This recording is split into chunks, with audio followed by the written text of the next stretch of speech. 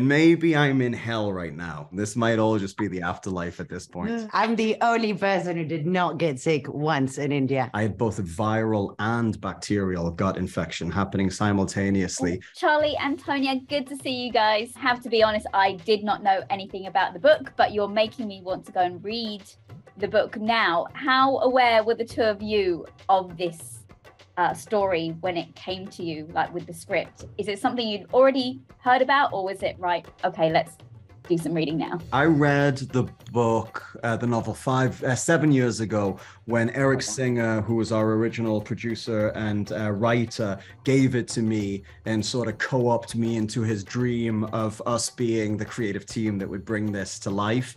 And so I read the book 7 years ago and fell madly in love and happily joined him on his obsession to, of adapting this thing. Have you both been to India? When Apple picked up Shantaram, became official that they were going to do it and I was going to play Lynn, my partner and I went to India for a month, and we landed in Mumbai and just had a hotel room for the first night and had no plans. We just wanted to sort of go with the flow and see what India wanted to show us, and that trip was like everything for me, and it was sort of like an opportunity to go and live our own sort of safe little version of Shantaram, because at that point we were both obsessed with the book. And I've been to India, I think 4 or 5 times. Okay, yeah, it's an incredible place. I was going to say, how do you fare there? Because a lot of people go and they get Delhi belly and they can't deal with the spice and they can't deal with the street food. How have both of you fared when you've been there on that side of things? Because I was great. Struggling.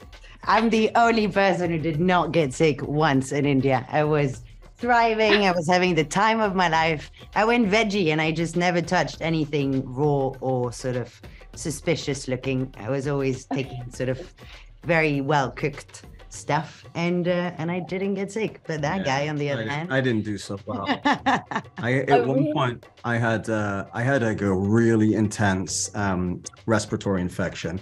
I had both a viral and bacterial gut infection happening simultaneously. I got an ear infection, conjunctivitis in both eyes, and then I got a bad mosquito bite and contracted dengue fever all at the same time. And in Hollywood, the show must go on. You still got to go to work, every day and work 14 hours. So, I had my India experience, I'd say. You did. Charlie, how are you even still alive? I have no idea.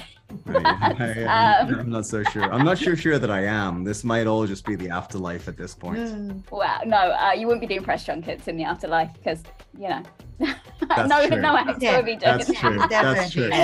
Unless I was a very bad boy in my life. Reportedly there's 2 places you can go in the afterlife, and maybe I'm in hell right now. Oh, I have to end on that. Sorry. I was just riffing off your joke. Okay. I know, and it was a joke. It was a joke. We are absolutely. I was definitely half joking for sure. Half joking. I'll take that. Guys, good luck with the series. Thank you so much.